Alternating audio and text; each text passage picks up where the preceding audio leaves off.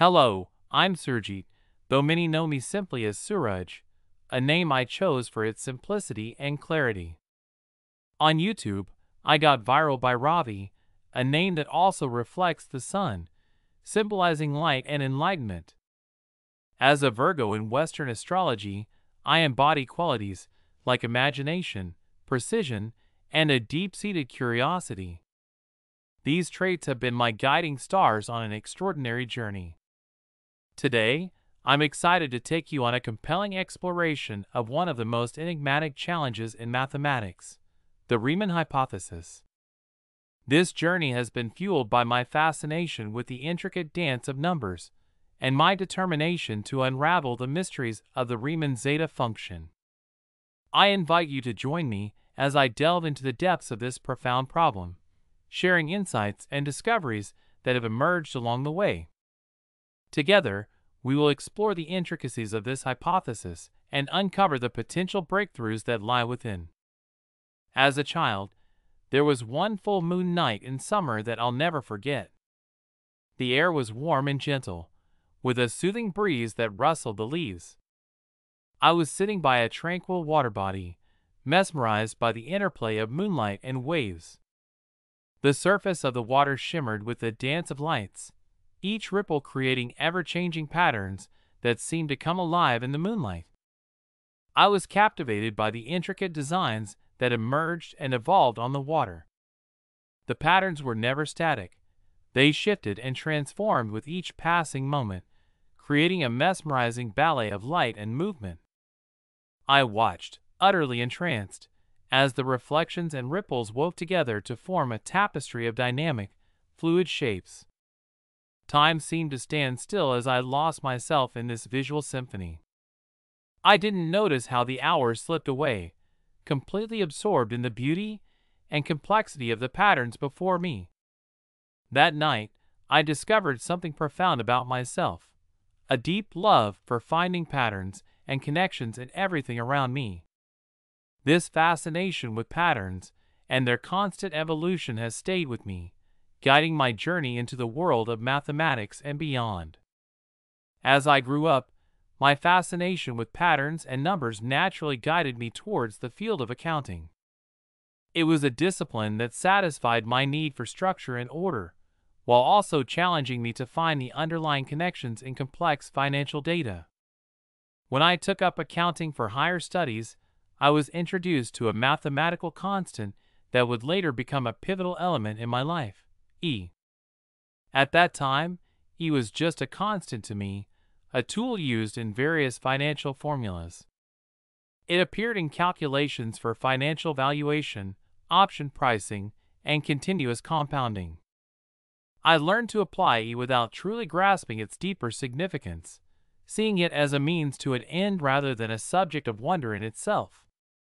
I would use it in formulas to determine present values, calculate compound interest over continuous intervals, and assess the pricing of financial options. These applications were practical, rooted in the real-world demands of financial management. Yet, something about it intrigued me, even if I didn't fully realize it at the time.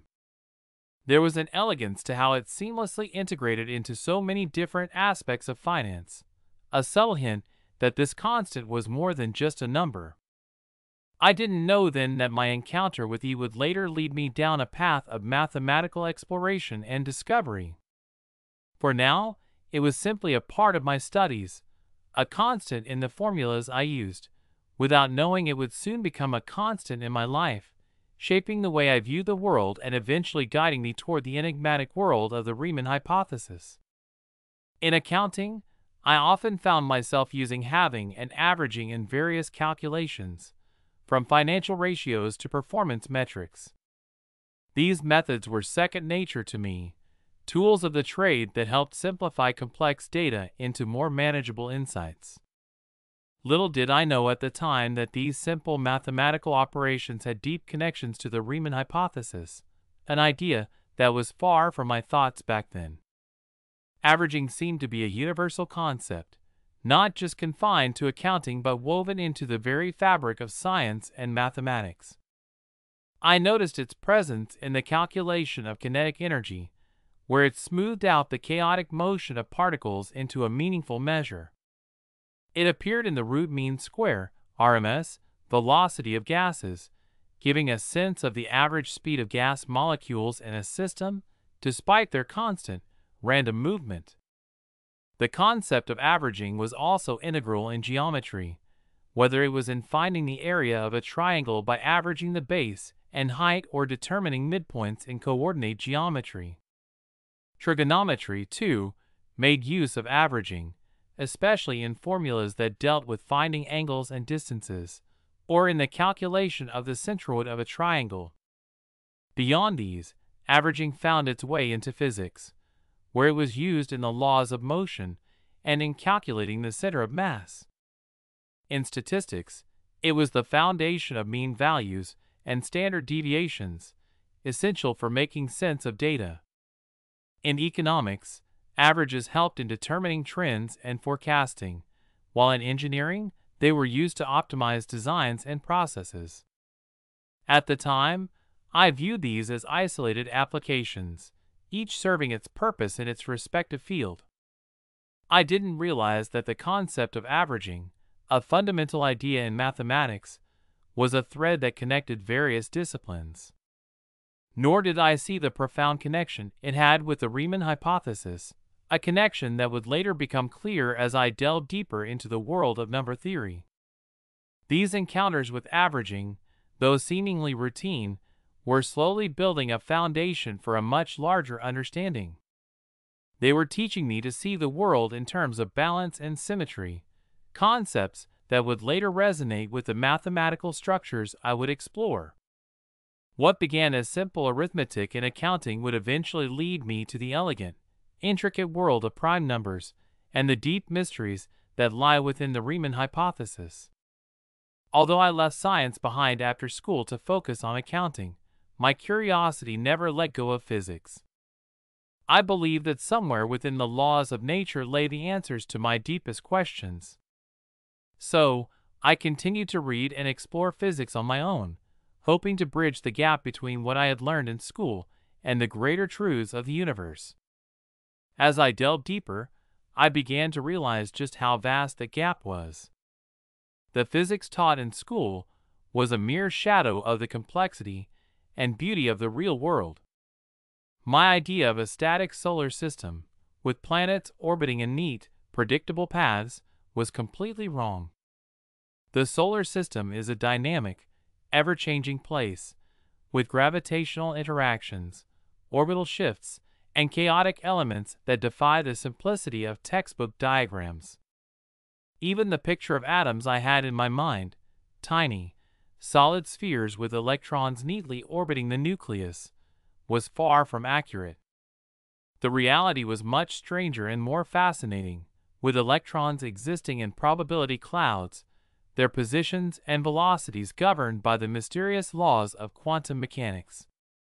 Newton's elegant equations, which describe the motion of falling apples, fail when applied to the complex trajectories of satellites slingshotting around planets, where relativistic effects and the intricacies of celestial mechanics come into play. As I continued to read, I encountered the mind-bending concepts of quantum mechanics and general relativity, which shattered my simplistic understanding of the universe. Quantum mechanics introduced me to a world where particles could exist in multiple states at once, where uncertainty and probability ruled. General relativity, on the other hand, reshaped my understanding of space and time, showing me that they were not absolute but intertwined in a cosmic fabric that could bend and warp under the influence of gravity. The more I learned, the more I realized how little was taught in the school curriculum, especially in the Indian education system. Concepts like the quantum nature of particles, the curvature of spacetime, and the incredible vastness of the universe as revealed by the Hubble ultra-deep field images were barely touched upon, if at all. These images, showing countless galaxies scattered across the dark expanse of space, each containing billions of stars, made me acutely aware of the enormity of the universe and how limited our school-level understanding really was. it became clear to me that the physics I learned in school was just the tip of the iceberg. The true nature of the universe, as revealed by modern science, was far more complex, interconnected, and awe-inspiring than I had ever imagined. This realization fueled my desire to keep learning, to seek out the deeper truths that lie beyond the surface, and to connect these truths to the mathematical patterns I had always been drawn to. This continuous thirst for knowledge, the drive to understand the underlying principles of the universe, eventually led me to the Riemann hypothesis, a problem that, like the universe itself, was both daunting and filled with endless possibilities. As I continued my journey through the world of physics, I encountered concepts that were as intriguing as they were perplexing. The more I read, the more I was drawn into the strange and counterintuitive realm of quantum mechanics, QM. Here, the classical laws of physics that I had grown up with seemed to dissolve, replaced by principles that defied common sense. Concepts like wave-particle duality, wave-function collapse, quantum decoherence, the quantum eraser, and the measurement problem in the double-slit experiment left me grappling to understand a reality that was far more mysterious than I had ever imagined. Wave-particle duality. One of the first challenges I faced was accepting the idea of wave-particle duality. In the world of quantum mechanics, particles, like electrons and photons, don't fit neatly into the categories of wave or particle. Instead, they exhibit properties of both.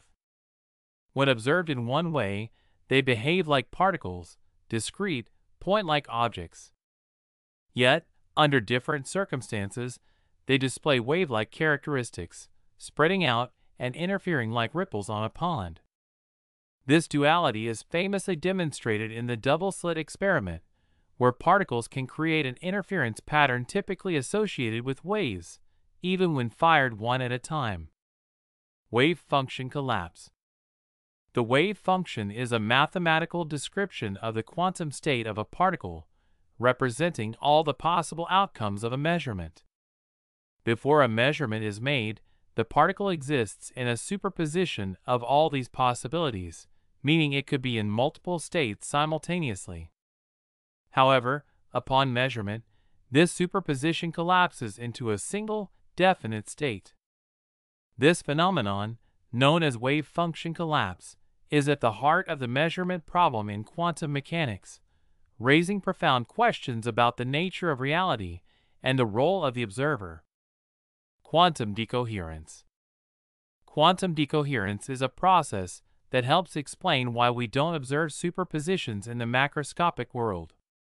When a quantum system interacts with its environment, the superposition states effectively decohere, or become entangled with the environment, causing the system to appear as though it has collapsed into a single state. This interaction with the environment effectively hides the superposition, making it look like classical behavior to an observer, even though at the quantum level, the superposition still exists. Quantum eraser and measurement problem. The quantum eraser experiment takes the weirdness of quantum mechanics even further. In this experiment, information about the path a particle takes can be erased after the particle has already been detected, effectively restoring the interference pattern associated with wave behavior. This suggests that the nature of reality is not only non-local, but also retrocausal, where future events can influence the past. The double-slit experiment encapsulates many of these strange quantum phenomena. When particles pass through two slits, they can interfere with themselves as if they were waves, creating an interference pattern on a detector screen. However, if one attempts to measure which slit a particle goes through, the interference pattern disappears, and the particle behaves as if it went through one slit or the other, not both. This experiment highlights the mysterious measurement problem, where the act of measurement seems to alter the outcome of an event, challenging our understanding of reality itself. At first, I found it incredibly hard to believe these concepts. They seemed to defy everything I thought I knew about the world. How could something be both a wave and a particle. How could the mere act of observation change the state of a system? The more I tried to wrap my head around these ideas, the more elusive they became.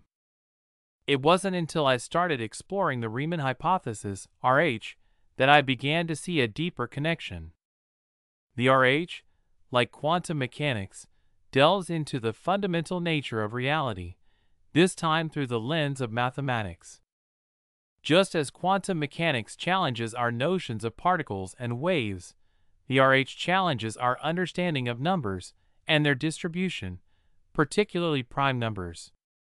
I began to see parallels between the strange, hidden truths of quantum mechanics and the hidden patterns within the prime numbers described by the RH. Both realms revealed that beneath the surface of what we perceive, there is a more intricate, mysterious structure waiting to be uncovered. In my journey to understand the RH, I started to appreciate that the counterintuitive nature of these quantum concepts might not be as foreign to me as I once thought.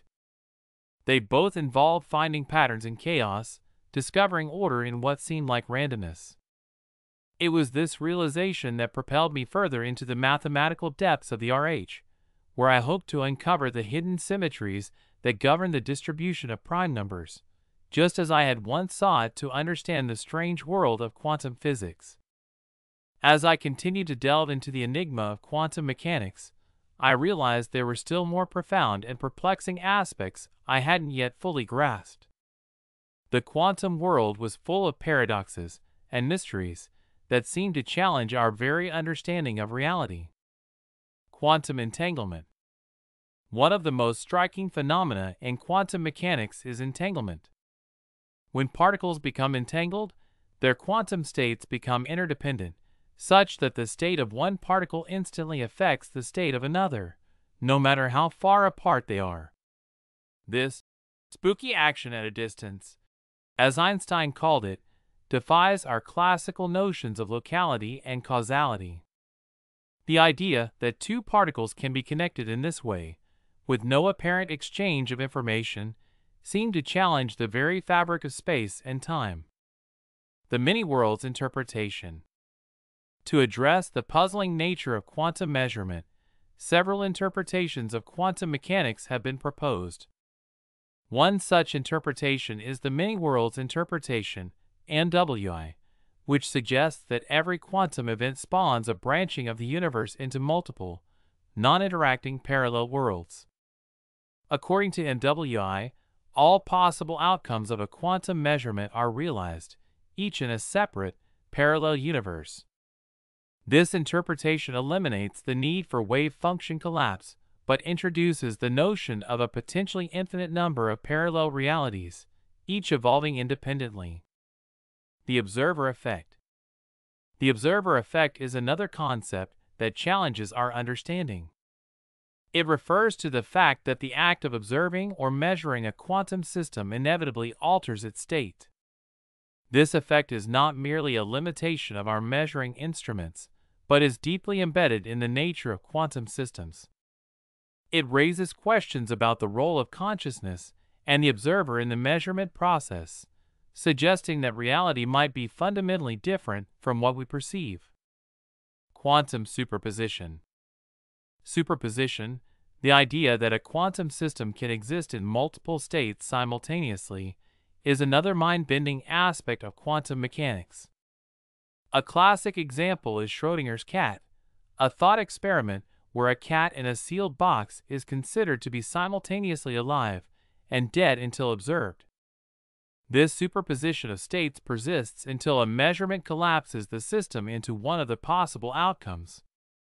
The concept of superposition challenges our classical intuitions about the nature of reality and the limits of what we can know. Quantum tunneling.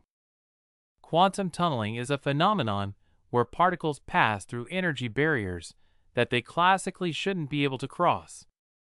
This occurs because, in quantum mechanics, particles are described by wave functions that can extend beyond classical barriers. Quantum tunneling has practical implications, such as in the operation of tunnel diodes and in nuclear fusion, where it allows particles to overcome potential energy barriers. The uncertainty principle. Heisenberg's uncertainty principle posits that certain pairs of physical properties, like position and momentum, cannot be simultaneously measured with arbitrary precision. The more accurately we know one property, the less precisely we can know the other. This principle underscores the fundamental limits of measurement and challenges our ability to predict and understand quantum systems with complete certainty. Quantum gravity and unified theories.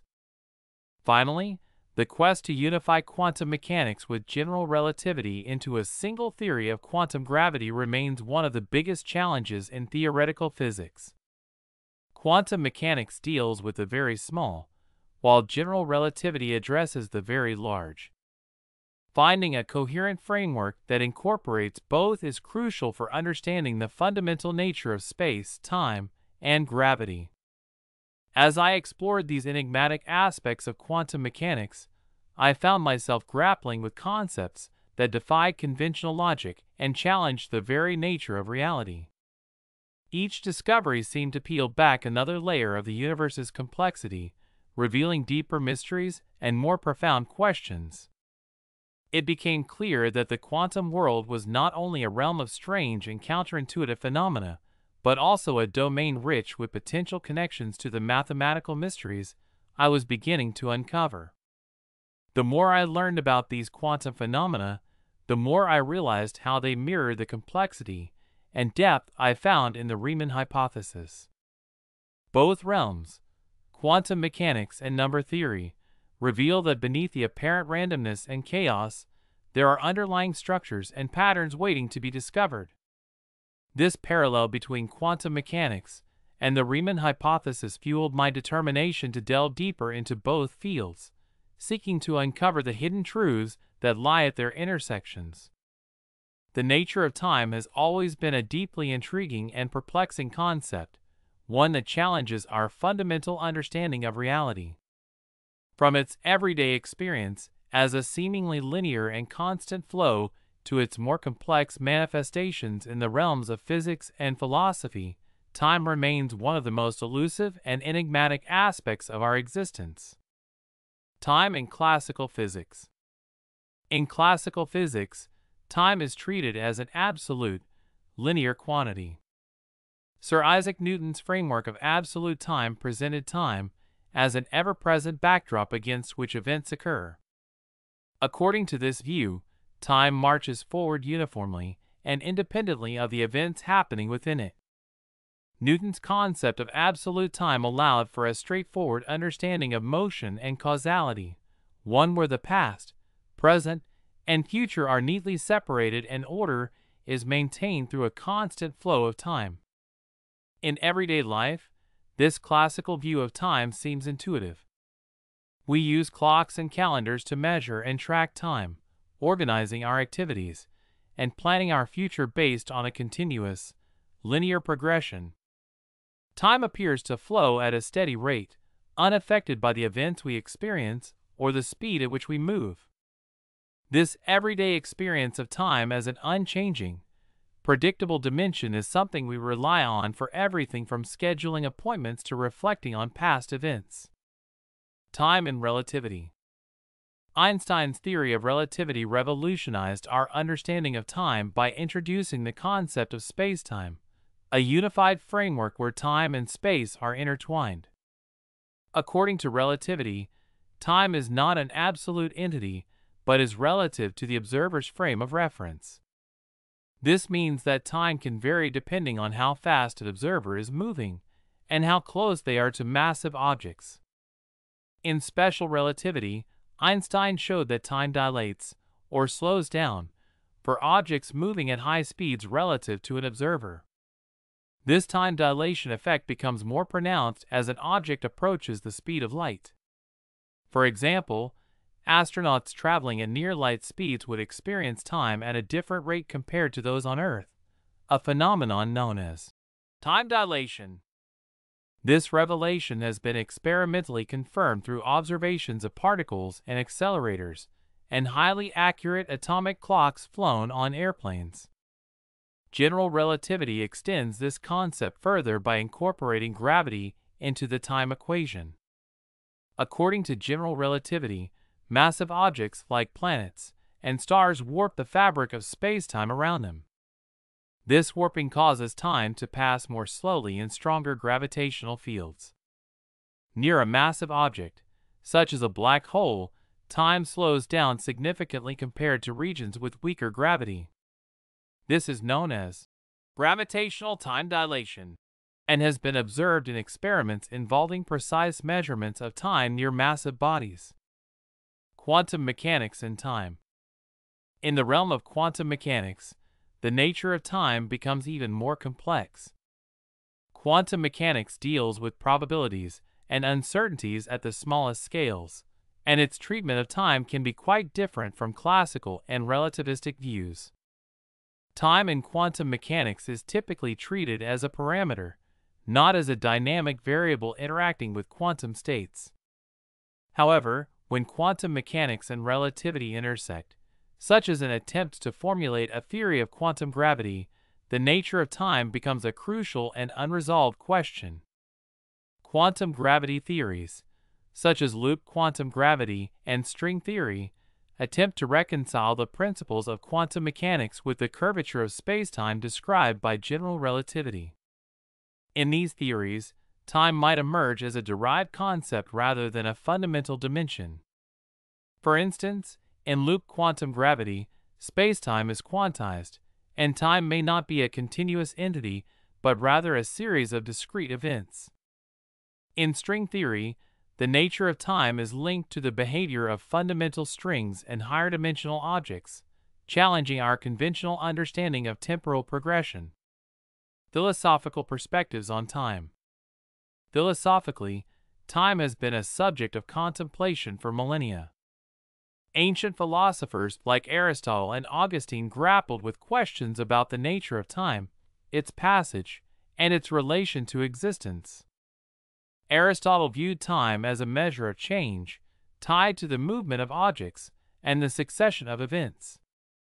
Augustine, on the other hand, struggled with the idea of time's relation to God and eternity, questioning whether time is an objective reality or a construct of the human mind.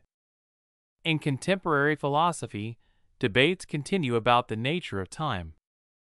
Presentism holds that only the present moment is real, with the past and future being mere concepts or abstractions. Eternalism, in contrast, posits that past, present, and future events are equally real and exist in a four-dimensional block universe where time is just another dimension. The growing field of philosophy of time examines how our experiences and perceptions of time align with scientific theories and metaphysical concepts. The enigma of time. Despite the profound insights gained from relativity, quantum mechanics, and philosophy, time remains an enigmatic concept. Its dual nature, both as a continuous, flowing entity and as a flexible, observer-dependent dimension, presents challenges for our understanding. The intersection of time with other fundamental concepts like causality, entropy, and consciousness further complicates the picture. In my journey of understanding, grappling with the nature of time has been a challenging but illuminating experience. Time is not just a backdrop to our lives, but an intrinsic part of the fabric of reality. As I explored its many dimensions, whether through the linear progression of classical physics, the relativistic distortions of spacetime, or the quantum uncertainties, I came to appreciate the depth and complexity of this fundamental aspect of existence. The more I delved into these concepts, the more I realized that time, like the mysteries of quantum mechanics and the Riemann hypothesis, holds profound truths that continue to challenge and inspire our quest for knowledge. Navigating the belief systems and scientific models that shape our understanding of the universe can be challenging, especially when deeply ingrained cultural and religious views come into play. As someone born into a Hindu tradition, which often posits time as eternal and cyclical, reconciling this with scientific concepts like the Big Bang Theory can be particularly difficult. Here is a closer examination of how to approach this conflict, and some critiques of the Big Bang model that might provide further context.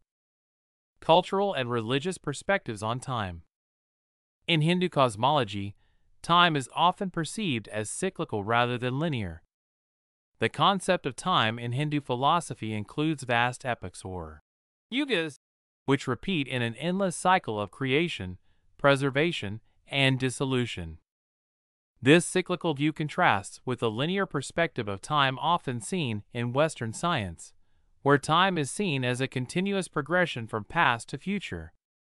This eternal and cyclical view of time suggests that the universe goes through infinite cycles of creation and destruction, which can make it challenging to accept models like the Big Bang Theory that propose a definite starting point for the universe. In Hinduism, the universe is seen as undergoing continuous transformations rather than originating from a singular, discrete event. Criticisms of the Big Bang model. While the Big Bang Theory is the most widely accepted scientific explanation for the origin of the universe, it is not without its criticisms and limitations. Here are some points of critique. 1. Initial singularity and quantum gravity. The Big Bang Theory suggests that the universe began from an infinitely dense point known as a singularity. This idea presents significant challenges because it implies conditions where the known laws of physics break down. At such extreme densities, a theory of quantum gravity, combining quantum mechanics and general relativity, is needed to describe the universe's origins. Currently, we lack a complete theory of quantum gravity, which leaves the singularity concept somewhat speculative. 2. Cosmic inflation. The theory of cosmic inflation, which proposes a rapid expansion of the universe just after the Big Bang, was introduced to address certain issues like the uniformity of the cosmic microwave background, CMB, and the flatness problem. However, while inflation explains some observed phenomena, it also introduces new questions, such as what caused inflation to start and stop, the precise mechanisms of inflation, and its relationship to the Big Bang remain areas of active research and debate. 3. Dark matter and dark energy. Observations suggest that about 27% of the universe is composed of dark matter and about 68% of dark energy. These components are not yet fully understood, and their existence challenges our current models of cosmology. The nature of dark matter and dark energy, and their role in the evolution of the universe add complexity to the Big Bang model and highlight gaps in our understanding. 4. Alternative cosmological models. There are alternative theories to the Big Bang model, such as the steady-state theory, which proposes that the universe has always existed in a constant state with continuous creation of matter. While largely superseded by the Big Bang theory, these models offer different perspectives on the universe's origin and evolution. Other alternatives include cyclical models of the universe, which align more closely with the Hindu concept of eternal time and suggest that the universe undergoes endless cycles of expansion and contraction. 5. Philosophical and theological questions. The Big Bang Theory raises profound philosophical and theological questions about the origin of the universe. If the universe began from a singularity, what caused this initial event? The theory does not provide an explanation for the cause of the Big Bang itself or the ultimate reason for the existence of the universe. This lack of a definitive answer leaves room for philosophical and theological interpretations that challenge the scientific view. Reconciling scientific and cultural perspectives. Reconciling the Big Bang Theory with a cyclical or eternal view of time requires a nuanced approach. It's important to recognize that scientific theories and cultural or religious beliefs can coexist in a complementary rather than mutually exclusive manner. 1. Cyclical models of cosmology. Some modern cosmological models propose that the universe undergoes a series of expansions and contractions, akin to a cyclical view of time. The idea of a big bounce, where the universe expands and then contracts before a new Big Bang occurs, aligns with some traditional views of eternal cycles and might offer a bridge between scientific models and cultural beliefs. 2. Metaphorical interpretations. Viewing scientific theories as metaphorical representations rather than literal truths can help integrate them with cultural and religious perspectives. The Big Bang Theory, for example, can be seen as describing the observable history of the universe rather than its ultimate nature or purpose. 3. Philosophical integration. Philosophical exploration of the nature of time, existence, and the universe can provide a framework for integrating scientific and cultural perspectives. By considering the broader implications of both scientific theories and cultural beliefs, one can develop a more holistic understanding of reality. In conclusion, while reconciling the eternal and cyclical view of time with the Big Bang Theory presents challenges, it also opens up opportunities for deeper exploration and integration. By critically examining both scientific and cultural perspectives, one can find ways to appreciate and incorporate diverse views on the nature of time and the universe. As I delved deeper into the mysteries of the universe, I found myself grappling with concepts that challenged everything I thought I knew. One of the most perplexing ideas was the nature of time itself. Born and raised in a culture that views time as eternal, cyclical, and intertwined with the rhythms of the cosmos, I found it difficult to reconcile this with the linear, one-way arrow of time presented in modern physics. The more I studied, the more I became aware of how little was taught in school about the true nature of time and space. Concepts like redshift, the arrow of time, and the light cone were alien to the simplistic models I had learned as a student. Redshift was a particularly challenging idea. It was presented as a fundamental piece of evidence for the Big Bang Theory, showing that distant galaxies are moving away from us, their light stretched into longer, redder wavelengths. This expanding universe suggested a beginning, a singular moment in time when everything burst forth from a single point. But this linear narrative clashed with my deeper belief in time as something eternal and cyclic, not confined to a one-way trajectory from a single event. The idea that the universe was expanding outwards in all directions, stretching time and space, was difficult to swallow. Then there was the arrow of time, the idea that time flows in one direction, always moving forward, never backward. This concept, rooted in the second law of thermodynamics, insists that entropy, or disorder, always increases. It explains why we remember the past but not the future, why broken things do not spontaneously reassemble, and why life itself seems to move inexorably towards decay. But I couldn't help but feel that this was only part of the story. Where was the cyclical nature of time that ancient wisdom spoke of? What about the idea of time as a wheel, constantly turning, with beginnings and endings intertwined? The light cone was another concept that stretched my understanding. It represented the boundaries of what we can observe and what can influence us. The idea that light, traveling at a finite speed, creates a cone-shaped boundary in space-time that separates the causally connected events from those that are forever beyond our reach was mind-bending. It was like looking at the universe through a tunnel, knowing that everything outside the light cone was beyond our ability to perceive or affect. This concept made the universe feel like a vast, incomprehensible expanse, where time and space were rigidly structured by the speed of light, and I was left wondering what lay beyond those boundaries. Quantum mechanics only deepened my frustration.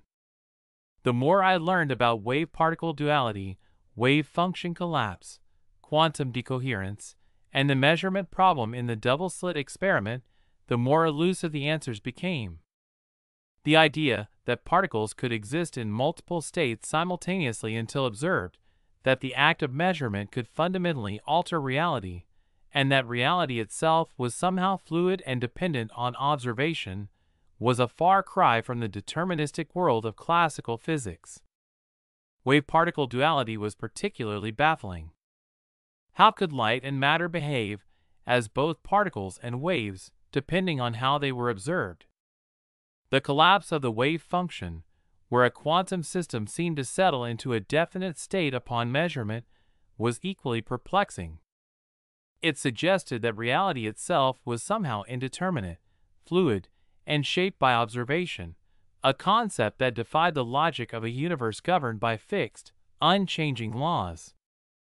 Quantum decoherence added another layer of complexity, describing how quantum systems lose their quantum properties when interacting with their environment, leading to the classical world we observe. This transition from the quantum to the classical, where the bizarre rules of quantum mechanics seemed to vanish, was difficult to grasp. And the quantum eraser experiment, where information seemed to retroactively affect the outcome of measurements, challenged my understanding of causality and time. I was fascinated and frustrated in equal measure. These concepts seemed to paint a picture of a universe that was inherently one-way, linear, and deterministic in its classical sense, yet disturbingly uncertain and fluid on the quantum level. I felt trapped in a framework that didn't allow for the cyclic, eternal, and interconnected nature of time and reality that I believed in. The more I thought about these concepts, the more I realized that I lacked the mathematical and conceptual tools to challenge them. I didn't have the cyclic models or the multidimensional frameworks that could offer an alternative view.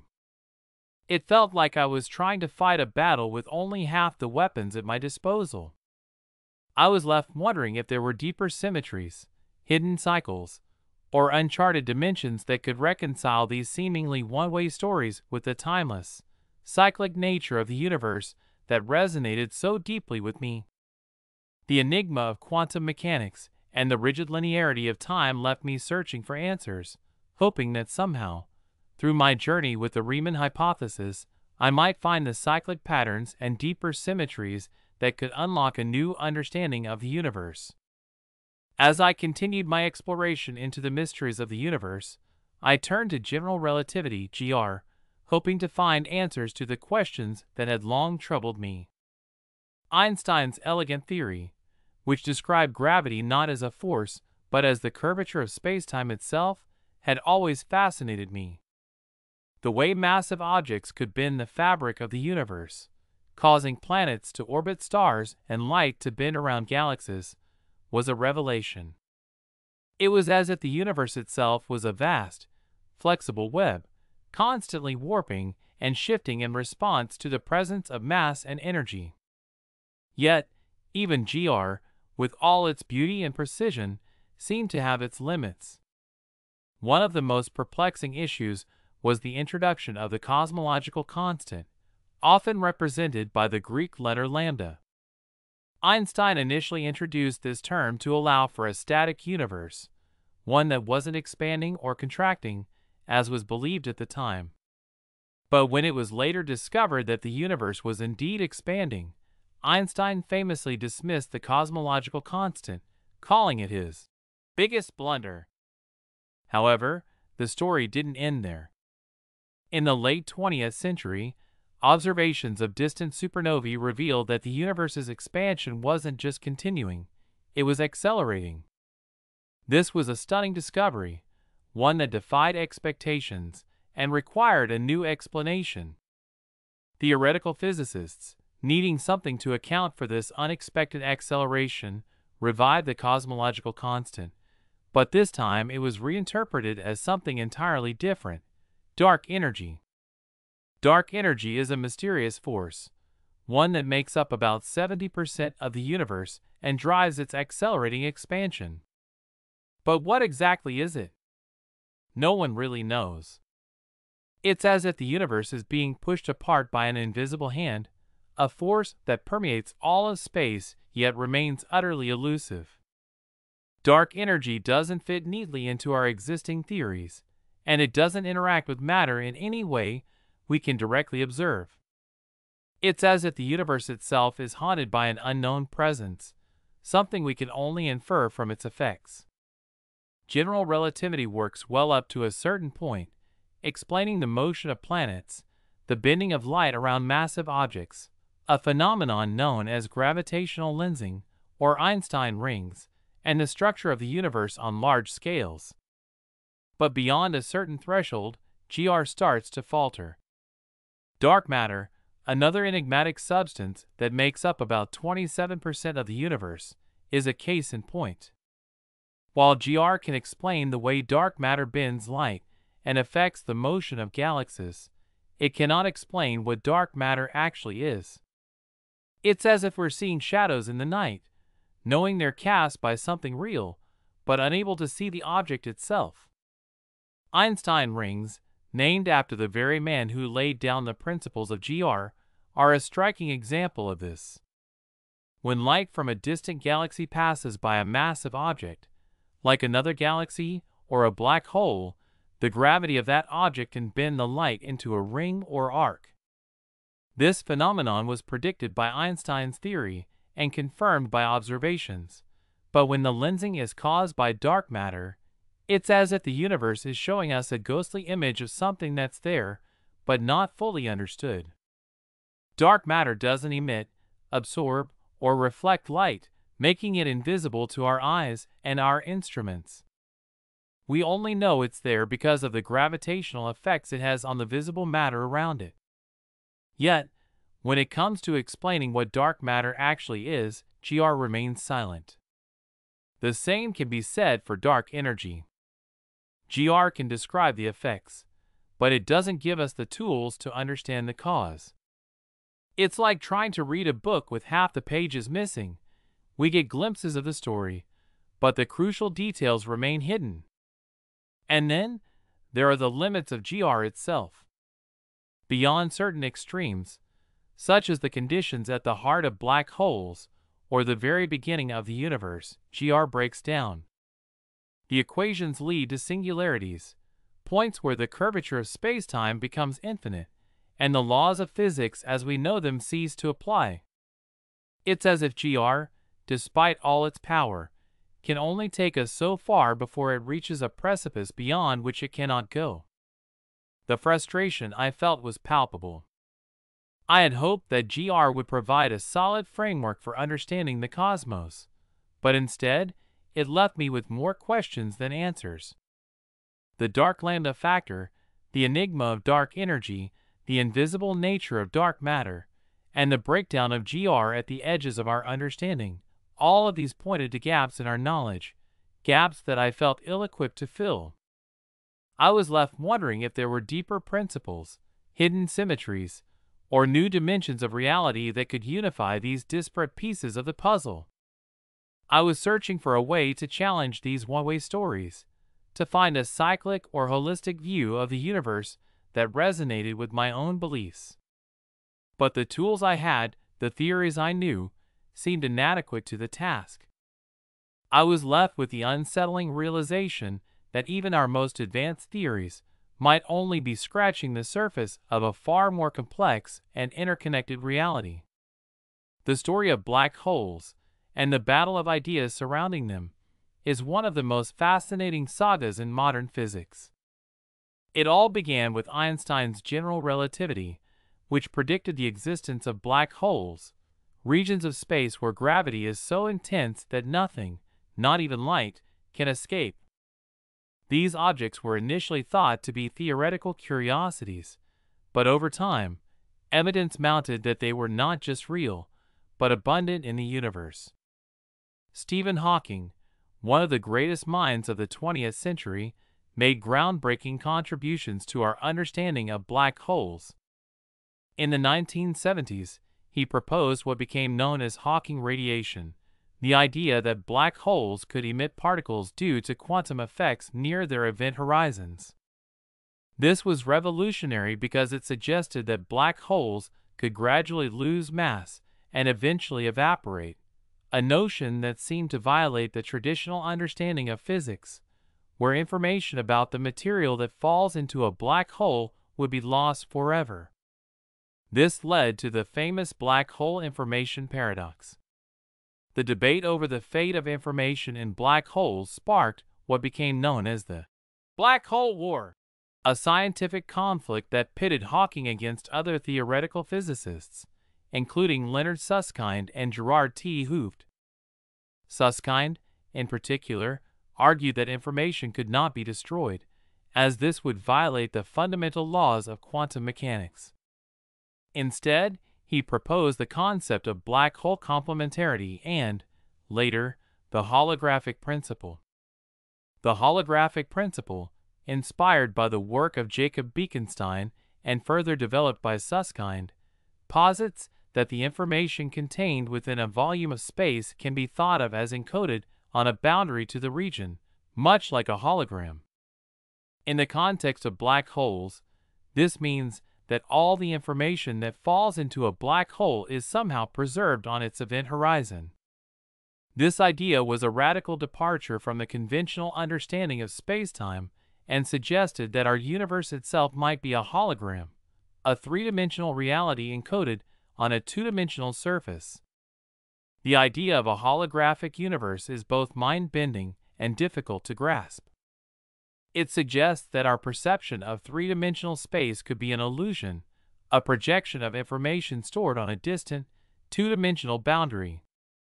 For someone like me, who had always thought of the universe as a vast, tangible expanse, this concept was hard to accept. The notion that everything we experience could be a mere projection, with a true reality lying on the edge of the universe, seemed almost too abstract, too far removed from the everyday world. But the evidence supporting this idea continued to grow.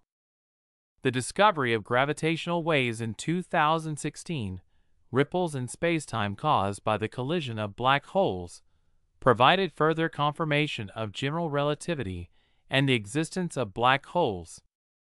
These observations, made by the LIGO and Virgo collaborations, marked a monumental achievement in experimental physics and confirmed the predictions made decades earlier by theorists like Hawking. Despite these advances, I struggled with the implications of the holographic principle. If the universe is indeed a hologram, what does that mean for our understanding of reality? How could a three-dimensional world be encoded in just two dimensions? And if black holes are a part of this holographic universe, then what about white holes, the hypothetical opposite of black holes, where matter and energy could emerge rather than be trapped? The concept of a white hole intrigued me. If black holes could suck in everything, could there be objects in the universe that did the opposite?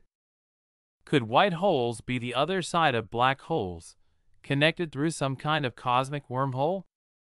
These questions haunted me as I delved deeper into the mysteries of the cosmos. Yet, the more I read and studied, the more I realized that many of these questions were still unresolved. The Black Hole War, while leading to significant theoretical breakthroughs, didn't provide all the answers. It clarified the nature of black holes and their role in quantum mechanics, but left open the bigger question of what this means for our understanding of the universe as a whole.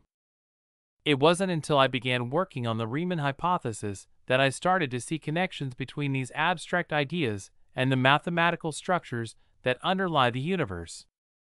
The Riemann hypothesis, a deep and unresolved question in number theory, seemed to hint at hidden symmetries and connections that might bridge the gap between the physical and the mathematical.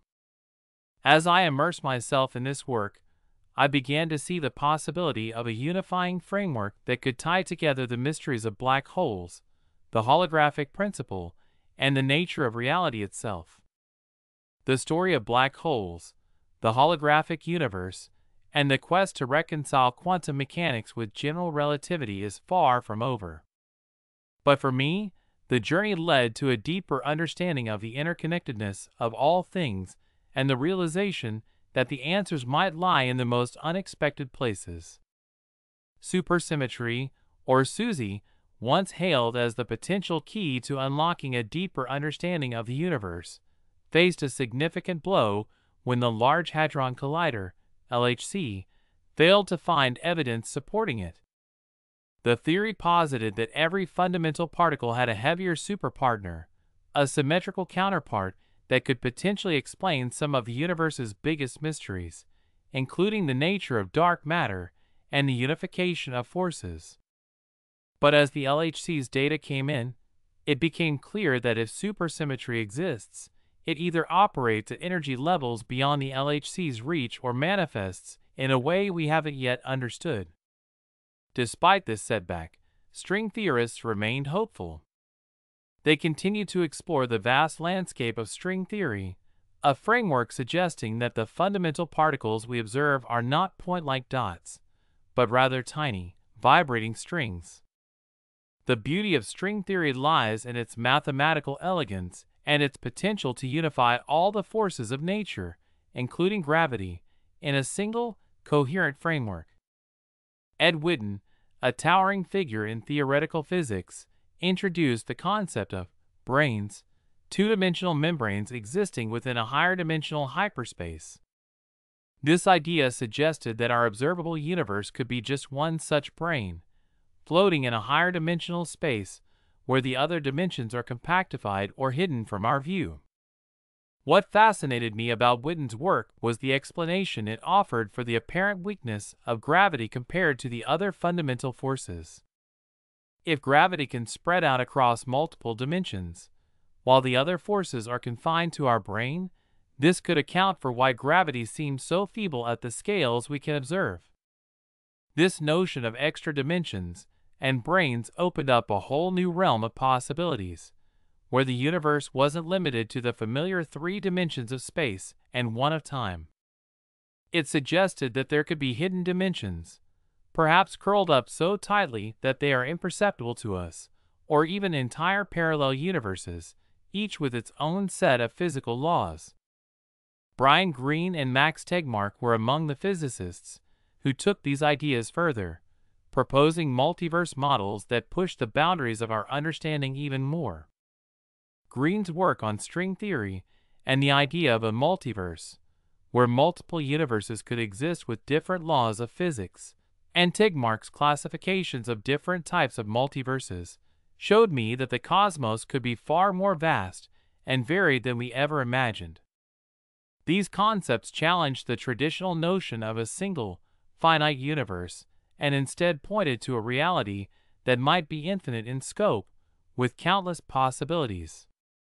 The idea of the multiverse resonated deeply with me. It suggested that the universe we see is just one of many, and that somewhere, in a different universe, the fundamental constants could be different, the laws of physics could vary, and reality itself could take forms we can't even begin to comprehend. This vast, infinite landscape of possibilities was both humbling and exhilarating, as it reminded me that our understanding of the cosmos is still in its infancy. Yet, as I delved deeper into these theories, I couldn't help but feel a sense of frustration. The elegance of these models was undeniable, but they also felt somewhat disconnected from the tangible reality we experience. The mathematics behind them was beautiful, but the lack of experimental evidence left me yearning for something more concrete. I began to see the allure of infinity in these theories, how they pushed the boundaries of what we could imagine, but I also realized the danger of becoming too enamored with the abstract, with ideas that might forever remain out of reach. It was during this period of grappling with these grand, speculative ideas that I found solace in the more grounded, yet equally profound, world of mathematics. The Riemann hypothesis, with its deep connections to prime numbers and the very fabric of number theory, offered a different kind of infinity, one that was not just theoretical, but deeply intertwined with the structure of reality itself. The journey into supersymmetry, string theory, and the multiverse expanded my horizons, showing me the vastness of what could be. But it also brought me back to the realization that infinity, whether in the cosmos or in the realm of numbers, is not just a distant, unreachable concept. It is something that we engage with every day, in every equation, in every pattern we seek to understand. And it was this realization that ultimately led me to the work that would change my life, the quest to prove the Riemann hypothesis. As I began to revisit the most challenging problems faced by theoretical physicists, I couldn't help but reflect on the enigma of quantum gravity, the seemingly insurmountable task of reconciling the smooth, continuous fabric of spacetime described by general relativity with the discrete, probabilistic nature of quantum mechanics. Gravity, often viewed as the weakest of the fundamental forces, no longer struck me as weak in the traditional sense. Instead, its pervasive, ever-present nature reminded me of the way temperature works, where we can approach absolute zero but never quite reach it. This analogy sparked a thought. Just as absolute zero is a theoretical limit that can never be truly attained, perhaps there is no such thing as absolute zero gravity. Gravity, I realized, must be omnipresent, even in the most seemingly empty regions of space. The absence of gravity would imply a void where spacetime itself ceases to exist, a concept that is not just counterintuitive but impossible. The notorious challenge of quantum gravity also brought to mind the staggering 120 orders of magnitude discrepancy between the predicted and observed energy of empty space, a gap that has puzzled physicists for decades. This mismatch is a glaring sign that our current theories, brilliant as they are, may be missing something fundamental. I propose that instead of directly quantizing gravity, as we do with the other forces, we might need to consider an approach that gradually dilutes this vast energy gap. By doing so, we could perhaps extend the boundaries of standard cosmology, pushing the limits of our understanding without breaking the fundamental laws of physics. In this expanded view, the concept of the multiverse, often dismissed as speculative, began to seem less far-fetched. If the fundamental constants of nature, such as the speed of light, could vary across different universes, the key to unification might lie in ensuring that these variations are balanced. For example, if the speed of light were slower in another universe, some other constant, perhaps Planck's constant or the gravitational constant, might need to adjust correspondingly to maintain the overall harmony of physical laws. This idea led me to think about the interconnectedness of the physical constants that define our universe. The notion that these constants could be exchanged or compensated across different universes intrigued me. It suggested a deeper, more fundamental level of reality where the laws of physics are not just local rules, but part of a grander, cosmic symphony that spans across the multiverse. As I pondered these ideas, I felt a sense of clarity. The work I had done on the Riemann hypothesis, with its intricate balance of patterns and symmetries, had given me a new lens through which to view the cosmos. It was as if the mathematical insights I had gained were beginning to illuminate the path forward, offering new ways to think about the most profound mysteries of existence. I knew that these ideas were still in their infancy, and much work lay ahead to develop them into a coherent theory. But for the first time, I felt that I had something meaningful to contribute to the discussion of quantum gravity, a way to bridge the gap between the abstract and the tangible, between the finite and the infinite. With this newfound perspective, I was ready to tackle the next great challenge.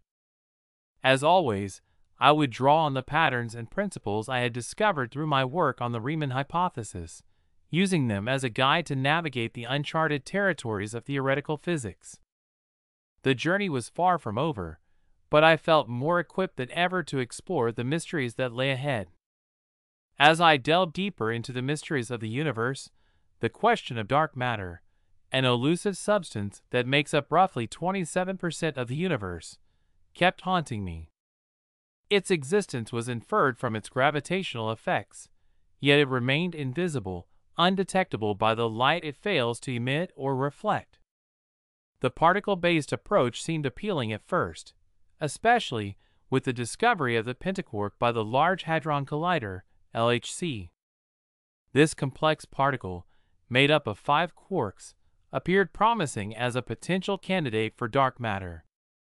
However, the more I thought about it, the more I realized that even if pentaquarks or similar particles contributed to dark matter, they would not account for the entire 27%. The gap was simply too vast. The data we receive from the universe, like from living galaxies, paints a picture, but it's a picture with crucial pieces missing. When we measure the light-to-mass ratio of galaxies, we're effectively averaging across different ages and generations of these star systems. This averaging process, while useful, overlooks a significant aspect: the remnants of dead galaxies, stars, and star systems that no longer emit light. These remnants, scattered across the cosmos and buried deep within the cosmic microwave background, CMB, radiation, are like echoes of a forgotten era, whispering the secrets of a universe long past. For a long time, the CMB was considered the baby picture of our universe, a snapshot of the cosmos shortly after the Big Bang. It was believed to contain clues about the early formation of galaxies and the distribution of matter. But as I pondered the data and its implications, another idea took shape in my mind. What if the CMB wasn't just a relic of the beginning, but also a graveyard of sorts? What if it held the traces of past, dead universes and star systems, their energy signatures faded but not entirely erased? This realization brought a new perspective to the dark matter puzzle. If the remnants of ancient galaxies and stars, those that had burned out and ceased to shine, were included in the CMB data, it could mean that dark matter isn't just something existing in the present. It could be the accumulated mass of everything that has ever existed, lost in time, but still exerting a gravitational pull on the fabric of the universe. The idea that dark matter could be lost in time resonated with me. It suggested that what we perceive as dark matter might not be entirely mysterious particles or exotic matter, but rather the mass of a universe that has moved beyond its visible phase. This concept challenged the traditional view, and it was a difficult pill to swallow. Yet, it made a strange sort of sense. The more I explored this idea, the more it seemed plausible that the dark matter problem could be tied to our understanding, or rather, misunderstanding, of the CMB.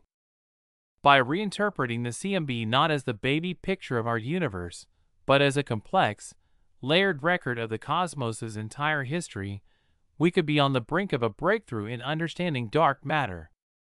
This was a radical departure from the conventional approach, and I knew it would face skepticism. Yet, after proving the Riemann hypothesis, I had learned to trust the insights that emerged from looking at the patterns and structures underlying complex problems. Here, too, I saw a pattern, one that linked the past and present in a way that could potentially solve one of the greatest mysteries in cosmology. I was ready to dig deeper, to challenge the existing paradigms and explore the possibility that dark matter is not just a shadow lurking in the present universe, but a ghost of the cosmos's past. And as I continued my journey, I felt a growing confidence that I was on the right path, guided once again by the principles that had illuminated my way through the Riemann hypothesis. Dark energy has always been a more enigmatic concept compared to dark matter. Unlike dark matter, which at least has some gravitational footprint in our universe, dark energy is a force that seems to drive the universe apart, accelerating its expansion with no clear link to the known spatial dimensions, or even the extra dimensions postulated by string theorists. It's as if dark energy exists on a different plane altogether, one that's intimately connected with the fabric of time itself. What if dark energy isn't something we need to hunt down in the hidden folds of the cosmos, but rather something that is intrinsically linked to the very nature of time? The universe is expanding, and as it does, the density of ordinary matter and dark matter decreases, but dark energy remains constant. This constancy suggests that dark energy might be better understood not as a force that acts in space, but as a phenomenon that operates within the framework of time. Consider the apparent blunder of quantum mechanics, the 120 orders of magnitude discrepancy between the predicted vacuum energy and what we observe. This is often cited as one of the biggest mismatches between theory and observation in modern physics, and it has puzzled physicists for decades. However, if we shift our perspective and view dark energy as something that dilutes over an infinite timescale, it could offer a resolution to this problem. In this context, dark energy would not be an error in our equations or a mysterious substance to be found. Instead, it would represent a fundamental property of the universe's temporal structure, an intrinsic part of the universe's timeline that, as time stretches into infinity, becomes less influential in a way that balances out the extreme values predicted by quantum mechanics. This dilution of dark energy over time aligns with the concept of an infinitely expanding universe. In the distant future, as galaxies move further apart and the observable universe becomes increasingly isolated and cold, dark energy could diffuse into the vastness of time itself. It wouldn't disappear but would become so thinly spread that its effects would be imperceptible. This perspective doesn't require extra spatial dimensions or exotic particles. Instead, it places dark energy within the natural flow of the universe's timeline, offering a potential bridge between the quantum scale and the cosmological scale. It suggests that what we perceive as a discrepancy might instead be a consequence of our limited understanding of time's role in the cosmos. This approach could provide a fresh angle to tackle the unresolved issue of quantum gravity as well. If we consider that both dark energy and the gravity associated with quantum scales need to be unified under the umbrella of time's infinitude, we might begin to see a way forward. The key would be to develop a framework that allows us to quantify gravity in such a way that it naturally dilutes over time, just as dark energy does. By doing so, we could begin to close the 120 orders of magnitude gap, not by altering our equations to fit our observations forcefully, but by understanding that our equations need to account for the infinite nature of time. This could be the path to a more comprehensive cosmology, one that unites the forces of the universe without compromising the fundamental laws of physics, allowing for a multiverse where the constants of nature might vary, but the overarching principles remain intact. With this insight, I find myself revisiting the problematic points faced by theoretical physicists. It's like I've been given a new lens to look through, one that clarifies the murky waters of dark energy and offers a more coherent narrative that can be tested and explored. It's a thrilling prospect, and one that makes me eager to delve deeper into the mysteries of the universe. The matter versus antimatter imbalance has been one of the most perplexing questions in cosmology. Why do we observe a universe dominated by matter, when the laws of physics suggest that matter and antimatter should have been created in equal amounts during the Big Bang? This asymmetry has led to countless theories, but perhaps the answer lies not in a simple imbalance, but in a deeper understanding of how matter and antimatter coexist within the framework of time itself. To resolve this, we need to revisit the concept of CP symmetry, which stands for charge parity symmetry, and how its violation might play a role. CP symmetry suggests that the laws of physics should be the same if a particle is replaced by its antiparticle, C symmetry, and its spatial coordinates are inverted, P symmetry. However, experiments have shown that CP symmetry can be violated, as seen in the decay of neutral kaons. But there's more to the story. If we consider CPT symmetry, which adds time reversal, T symmetry, into the equation, the laws of physics should hold if we replace particles with antiparticles, invert their spatial coordinates, and reverse the direction of time. Interestingly, CPT symmetry appears to be conserved even when CP symmetry is not, which hints at a deeper, more fundamental symmetry in the universe. Let's take a step further and propose that matter and antimatter are not absolute opposites, but rather two sides of the same coin, intricately linked by the passage of time. Imagine protons and neutrons, the building blocks of matter, as being anti in the past and destined to become anti again in the future. In the present, they exist as matter because we are observing them in a specific slice of time. As time progresses, the relationship between matter and antimatter might be governed by a form of symmetry that is only broken when we observe it from our linear, time-bound perspective.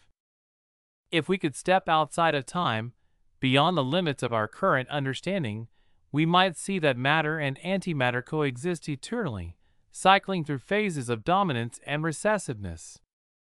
In this sense, the apparent dominance of matter in our current universe could be just a temporary state, a product of where we are in the timeline.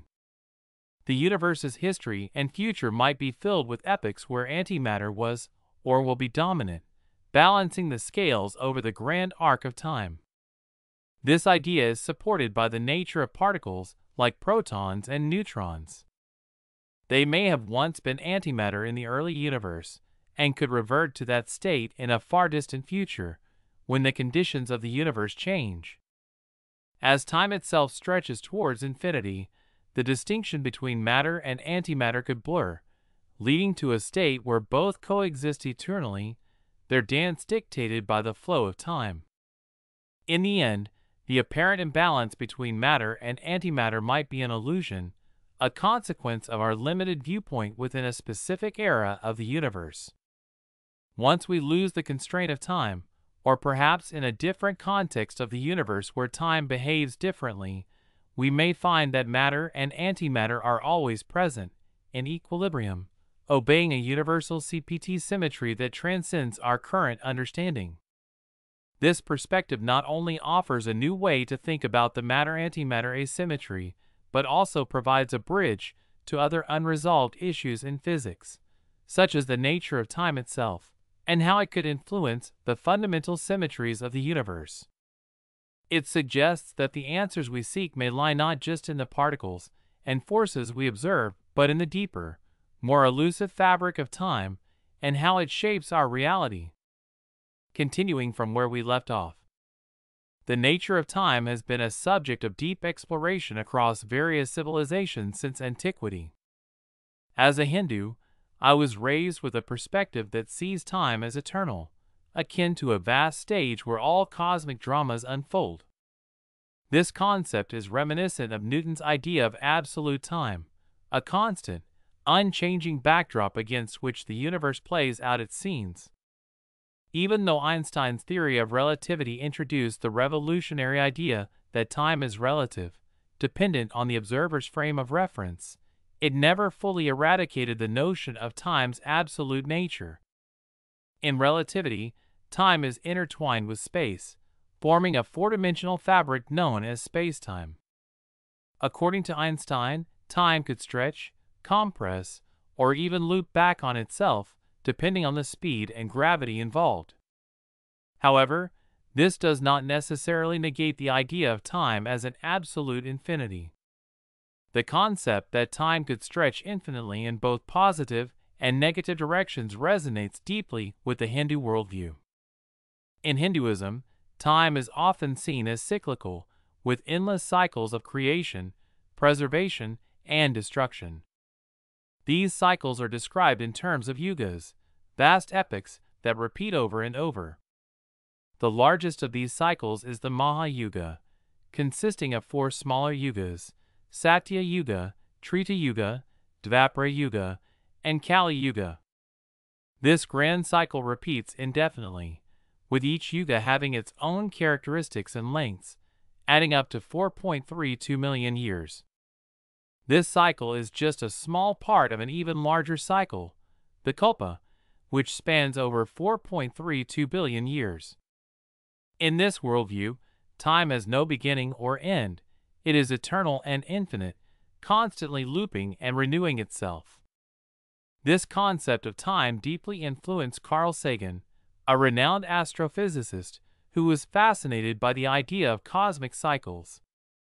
Sagan often spoke of the Hindu conception of time as one of the most elegant and profound views of the cosmos. He admired how the Hindu tradition recognized the immense timescales involved in the universe's evolution, long before modern science could measure such vast periods. In contrast, Western science, particularly in the early 20th century, was focused on a linear model of time. The Big Bang Theory, which posits that the universe began as a singularity around 13.8 billion years ago and has been expanding ever since, suggests a beginning and potentially an end to time. This linear perspective seemed limiting to me, as it does not account for the possibility of eternal cycles or the infinite nature of time. As I delved deeper into Einstein's relativity, I realized that while it offered a more dynamic view of time than Newton's static stage, it still left room for the concept of time as infinite. Relativity does not inherently contradict the idea that time could extend infinitely in both directions. It merely complicates our understanding of how time flows and interacts with space and gravity. The Hindu concept of time, with its vast cycles and infinite duration, provided a philosophical counterpoint to the scientific ideas I was exploring. It offered a way to think about time that was not bound by the constraints of a single beginning or end, but was instead part of an eternal continuum. As I pondered these ideas, I found myself drawn to the possibility that time, much like the universe itself, could be both finite and infinite, linear and cyclical, depending on the perspective from which it is viewed. This duality, I realized, was not just a philosophical or religious idea but could potentially be a key to understanding the deeper mysteries of the universe, mysteries that I would later find echoes of in my work on the Riemann hypothesis. This journey through the nature of time, influenced by both my cultural heritage and my scientific explorations, would become a foundational element of my quest to unravel the secrets of the universe. It is this blending of ancient wisdom and modern science that continues to guide my thinking as I navigate the complex interplay between mathematics, physics, and the eternal nature of time. Continuing the story. The origin of the universe is a concept that has fascinated humanity for millennia. When we speak of the origin, it often implies a beginning, a specific moment in time when everything started. However, from my perspective, and drawing upon the ancient wisdom of my culture, the universe did not have an origin in the conventional sense.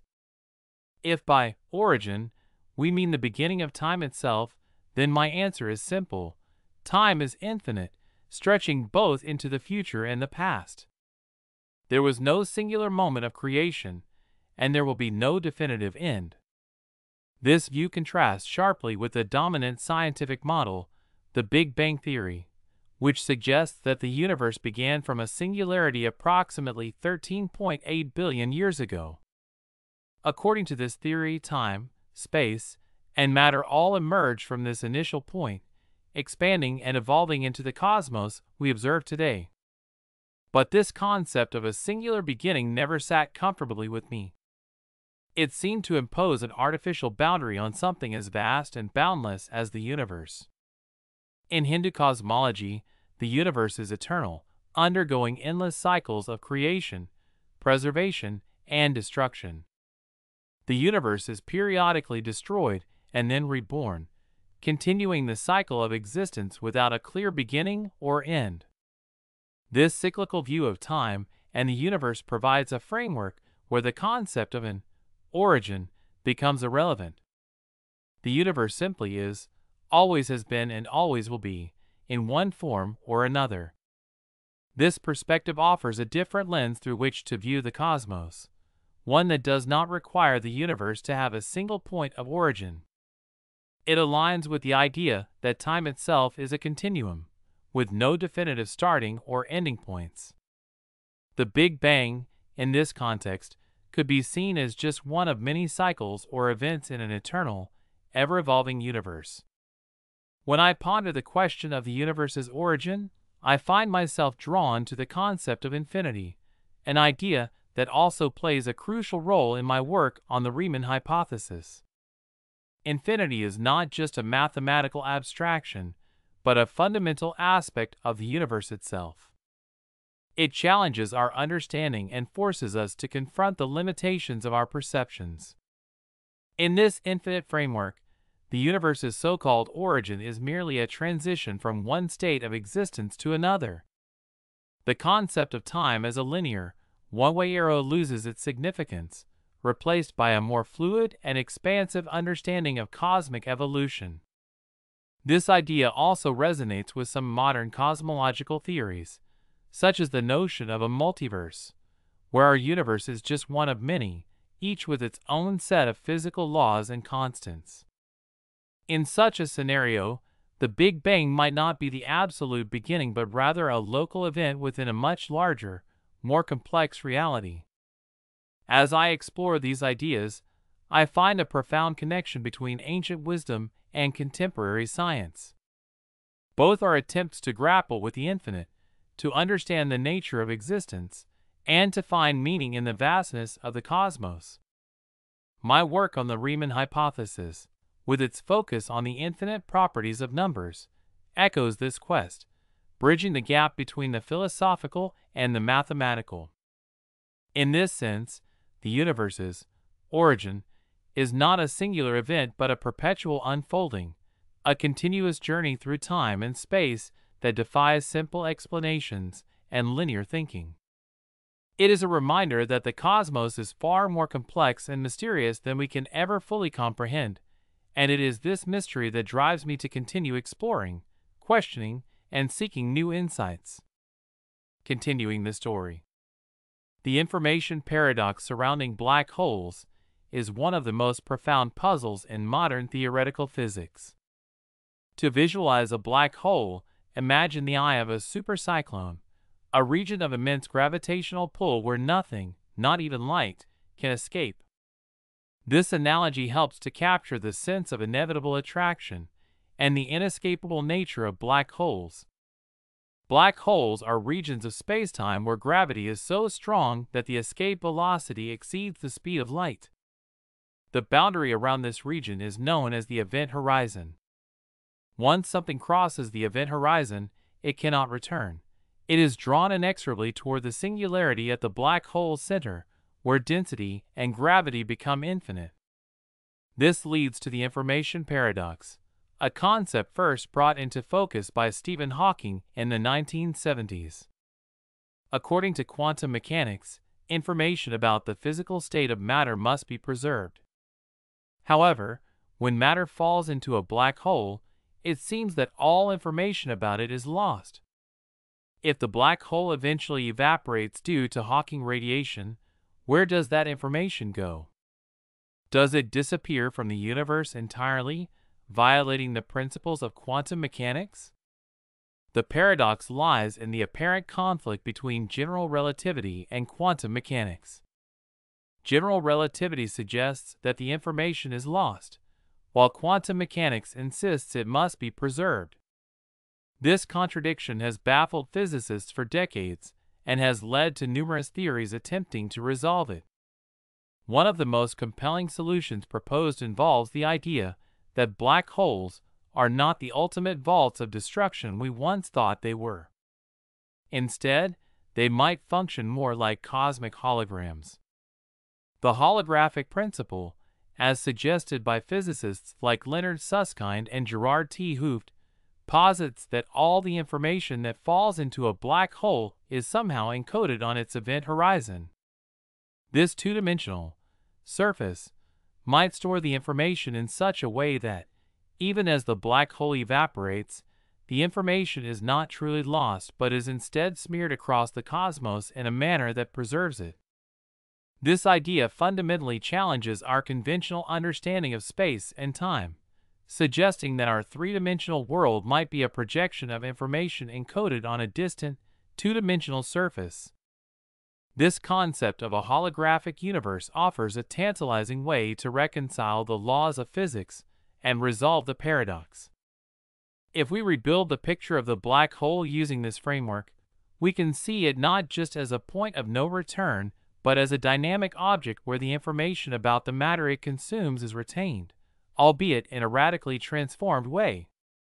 The black hole becomes less of a destroyer and more of a transformer, a complex process where the nature of information and its preservation transcends our traditional understanding. This view also aligns with the concept of black hole complementarity, which suggests that there is no contradiction between the different descriptions of a black hole from various perspectives. For an outside observer, information never truly crosses the event horizon, but rather gets increasingly redshifted and spread out across it. For an observer falling into the black hole, however, the journey to the singularity would appear smooth and continuous. By reimagining black holes in this way, we can see them not as enigmatic destroyers, but as crucial components in the cosmic dance of information. They might hold the key to understanding the fundamental nature of reality itself, offering insights into the interplay between gravity, quantum mechanics, and the fabric of the universe. The information paradox, therefore, is not just a problem to be solved but a gateway to deeper understanding, a challenge that pushes the boundaries of what we know and compels us to rethink our most basic assumptions about the universe. In resolving this paradox, we might also resolve some of the greatest mysteries in physics, bringing us closer to a unified theory of everything. Continuing the story. The hierarchy problem in physics highlights the vast difference between the strength of gravity and the other fundamental forces, such as electromagnetism, and the strong and weak nuclear forces. Gravity, though all-encompassing, is astonishingly weak in comparison. This discrepancy is often visualized through the scales at which these forces operate, with gravity only becoming comparable to the other forces at the Planck scale, far beyond the reach of current experimental physics. One perspective I've come to embrace is that gravity is not truly a force in the conventional sense, but rather the curvature of spacetime itself. Its apparent weakness is a consequence of its universality. Gravity is shared across all possible multiverses, if such multiverses exist. This sharing dilutes its strength when we measure it within our own universe, giving the illusion of weakness. The scale gaps that physicists grapple with may also be a reflection of the absence of cycles in our current mathematical frameworks. In structures like Pascal's triangle, we see a hierarchy of numbers that might suggest deeper patterns within quantum mechanics, QM, as well. If we could introduce cycles into our mathematical understanding, perhaps we could smooth out these discrepancies, bringing even the vast Planck scale into a more comprehensible range. The concept of hierarchy could then be seen not as a problem, but as a feature of a more complex, cyclical structure that governs the universe. Supersymmetry, once hailed as a possible solution to the hierarchy problem, now seems less necessary in this view.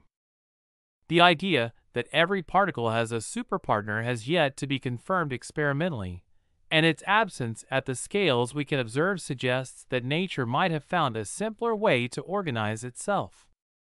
Similarly, the notion of extra dimensions, once a staple of string theory and other speculative models, might also dissolve back into the familiar three-dimensional space we experience, leaving us with a universe that is simpler but no less profound. The anthropic principle, which suggests that the universe's parameters are fine-tuned for life, offers little satisfaction as an explanation. It feels like an admission of defeat, a way of saying, "Things are the way they are because we happen to be here to observe them." This line of thinking does not solve the hierarchy problem, but rather sidesteps it. A more promising approach might be to move away from the abstract, sometimes inscrutable world of imaginary numbers that lies at the heart of quantum field theory, QFT. These imaginary components are essential in the mathematics of quantum mechanics, where they represent the probabilistic nature of particles and waves. However, If we could somehow collapse these probabilities into realities, turning the abstract into the concrete, we might uncover a simpler, more intuitive understanding of the universe. By collapsing the wave function and realizing these imaginary numbers into reality, we could potentially unlock a new way of seeing the cosmos. The complex interactions that now seem so tangled and impenetrable might suddenly appear clear and straightforward, revealing underlying cycles and patterns that were previously hidden. This shift could not only address the hierarchy problem, but also bridge the gap between the quantum and classical worlds, offering a more unified picture of the forces that shape our universe. In this new light, the universe might no longer seem like a chaotic collection of disparate forces and inexplicable hierarchies. Instead, it would become a coherent, comprehensible system where everything fits together in a way that is both simple and profound. The hierarchy problem would no longer be a problem at all, but a natural outcome of the cycles and structures that underpin all of reality. Concluding my story, it was just an attempt to resolve some of the pain areas within the vast realm of physics. I acknowledge that physics is not my core subject. My background lies elsewhere, and my journey has been one of exploration and curiosity. I believe that I have proved the Riemann hypothesis, and in that light, I ventured to apply my insights to some of the unresolved problems in physics. I understand that this is a domain filled with intricate theories, established paradigms, and ongoing debates. My approach may seem unconventional, and I fully recognize that stepping into these restricted zones could be seen as overstepping boundaries. However, my intention